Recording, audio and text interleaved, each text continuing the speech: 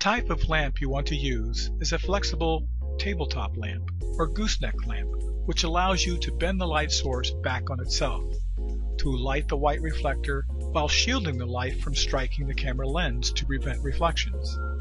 The type of bulb you want to use is a daylight balanced CFL, which stands for compact fluorescent light. The wattage of the bulb should be 60 watts and a daylight balanced color temperature between 5000 to 5200 degrees Kelvin. You can find this information on the CFL packaging before you buy.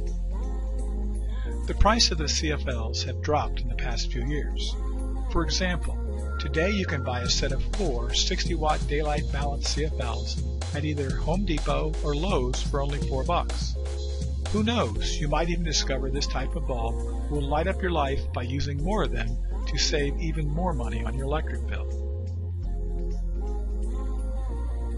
Another thing you should be aware of is the competing light sources in the room where you'll be doing your copying. As a rule, the light shining on the reflector should be brighter than the other light sources in the room, which reduces the possibility of color shifts while copying. But in most typical home lighting situations, this should not be a problem.